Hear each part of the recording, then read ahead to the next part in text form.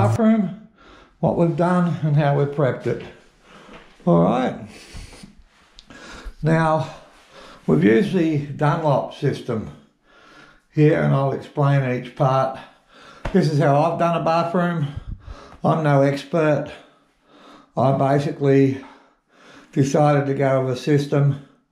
In this case it was Dunlop, and we explicitly followed their instructions, and we had a guy come in and do the rendering. Alright, he put a waterproofing product in the render. Now there's a special glue sealer that I haven't got anymore. It comes in a little 1 litre plastic container. That's the Dunlop sealer.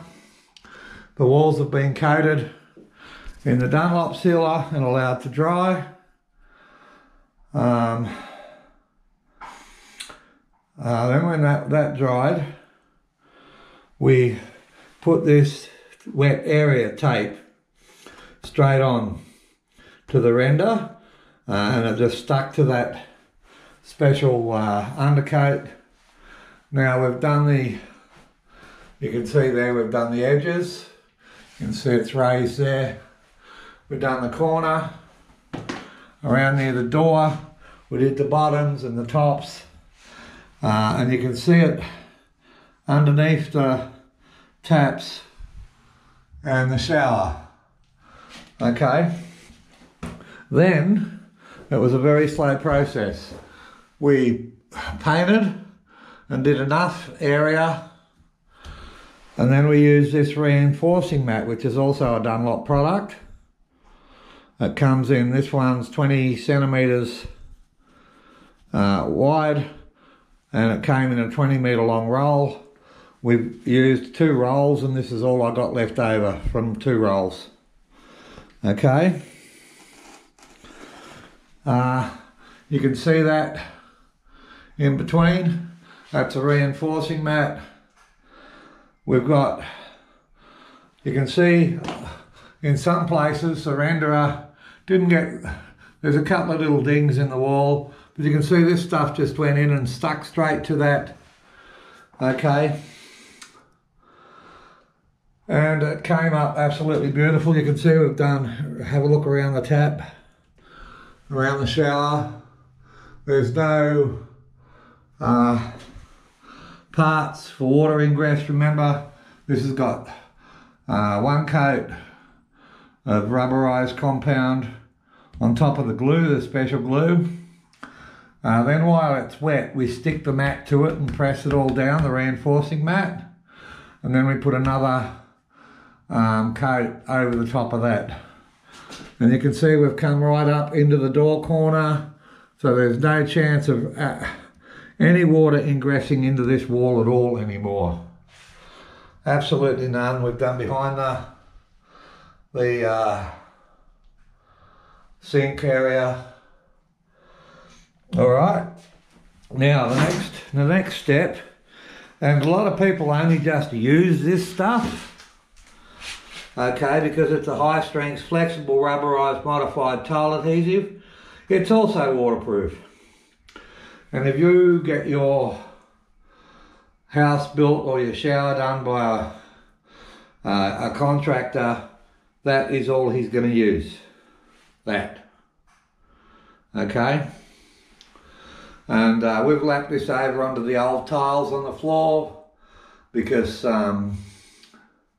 we can do that because we removed all the old render and put all new render in. And then we've lapped the mat over onto the old tiles, and the new tiles will cover all that. That's why we don't need to replace the floor. All right. So what do we got? All right, we got the render has a waterproofing agent in it. Then it's got a glue.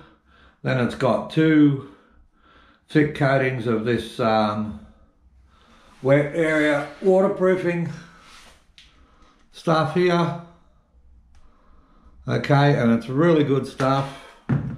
It's got all the corners and the bottoms and everything reinforced as per, there we go, instructions. And of course all this stuff's all designed to work together. There's no miss or matches here. And then we've got the Dunlop Tyler's rubber modified tile adhesive compound. Now all this stuff's really flexible. The reinforcing cloth, what that does is it helps stabilize.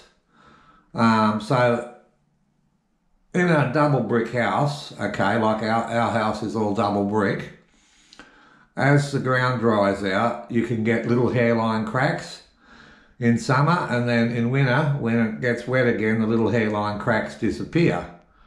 Now, if you've got that happening behind your tiles, then over time it causes problems. And because this was never ever sealed, that combined with the leakage that we were having into the walls from the shower, yeah, my walls developed a lot of cracks. I had to fix all those in behind it all first, and yeah, with this, I'm hoping this will fix it once and for all, because it'll allow the wall to flex, but we'll keep the tiles well and truly glued onto the wall. Okay, that's basically, if I use the Dunlop system, that's what the Dunlop system says it'll do for me. Like I say, a lot of people will just use that, and that might be fine if you've got wooden walls that don't flex or move or anything like that. But for our particular job, we've spent a lot of time doing the wall prep under the tiles. So I never ever want to have this leak again. Never ever. Alright, so that's basically it, people. I shouldn't get any leakage around the taps or the outlet up there. We took a lot of care, and now we've got to wait 48 hours before we can start tiling. It feels dry already. You can touch it, you can do what you want with it, but they say 48 hours, so we're going to give it the full 48 hours. Okay? Alright, and I think the new kitchen vanity basin looks great.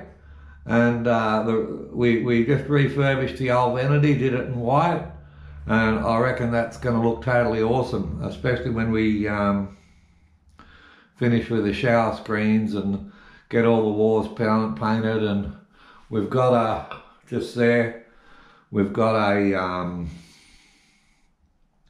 double door shaving cupboard with 2 mirrors going up on that wall.